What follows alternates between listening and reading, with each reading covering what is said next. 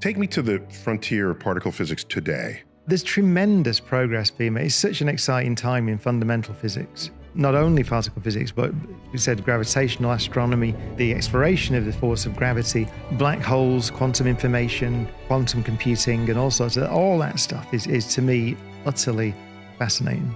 I think for the first time, it's probably true to say in particle physics, we don't know if there's anything else just around the corner, which is bad, but it's also, it is our duty to find things out.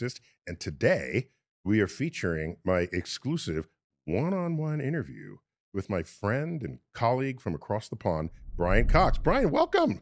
Oh, it's great to be back. Oh my gosh. Oh, it's been too long. Yeah, and we don't usually get to do it in person. It's usually over Zoom or something. Right. Let's get some of your biography out there for stateside people who might not fully know who you are. You cut your teeth as a particle physicist. Is that correct? Yeah, initially. I mean, actually, my degree is at the University of Manchester, by the way, in the UK. I've never left. So I started there doing my undergraduate degree, postgraduate. What do they call you there now? You are professor of particle physics at the University of Manchester. Yeah. And Royal Society, as in the Royal Society of London? Yeah.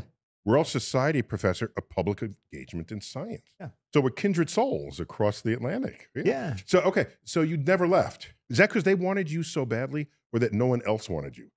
Yeah, probably the latter. But I started, it was actually physics with astrophysics, my degree. So I did a degree in physics with astrophysics. Then PhD in particle physics, although the first year I was working on supernova neutrinos. So I was crossing over astroparticle physics, as we would call it. Then I got into particle physics, went to the DAISY laboratory in Hamburg and worked on electron-proton collisions, so-called diffractive scattering. I've seen DAISY online. I've seen DAISY simulations of things. They simulate like colliding black holes and things. Fascinating. DAISY. DESY, the Deutsche Elektronensynchrotron. Yeah, but they have a public-facing platform. See, I didn't know that. Yes. I didn't know. Yeah. Because the accelerator is no longer operational there. Okay. So but it's a huge lab in Hamburg. Mm-hmm. So I did my PhD there. That's in particle physics. Then moved to Fermilab in Chicago for a while. And then to CERN when we were building a Large Hadron Collider.